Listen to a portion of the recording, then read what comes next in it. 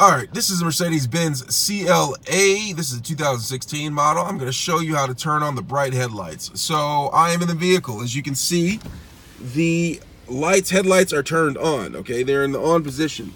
And I am right here, and so I want to turn the bright headlights on. So there's a lever to the left right here, and it has some icons on here, and those represent the bright headlights. Now if I push it forward, the bright headlights will turn on, and if I pull it all the way backwards, they're just flashing. So I'm going to push it on.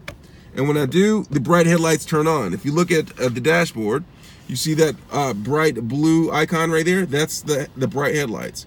And when I pull it back to turn it off, it goes off. And when I push it forward, it turns on. Now, if I want to flash them, all I have to do is pull back this, make sure it's off. And then I pull it back just once, and I'm flashing the bright headlights. And that's how you operate the bright headlights in the Mercedes-Benz CLA. Let me know if you have any questions. Thanks a lot for watching.